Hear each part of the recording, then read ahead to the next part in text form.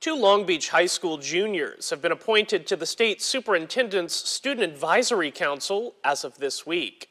Christina Strahan and Stokely Sawyer, along with 42 other new appointees from across the state, will serve two-year terms on the board and join the returning 85 members. The two students were selected from a starting pool of more than 200 students who started the process and 76 who completed the application. The purpose of the council is to provide a forum for Mississippi's students to offer different perspectives for State Superintendent Dr. Carrie Wright. Representing like Long Beach and Mississippi and the Gulf Coast, meeting other students from other schools is really going to hopefully bring stuff back to our school and also share with other students to make Mississippi education better as a whole. I'm really lucky and thankful that I was one of the people that got chosen for this. You appreciate having students in your school who are willing to take on the time, commitment, responsibility to take on a leadership role, not only to better their school here in Long Beach, but to really help students across the coast, across the state.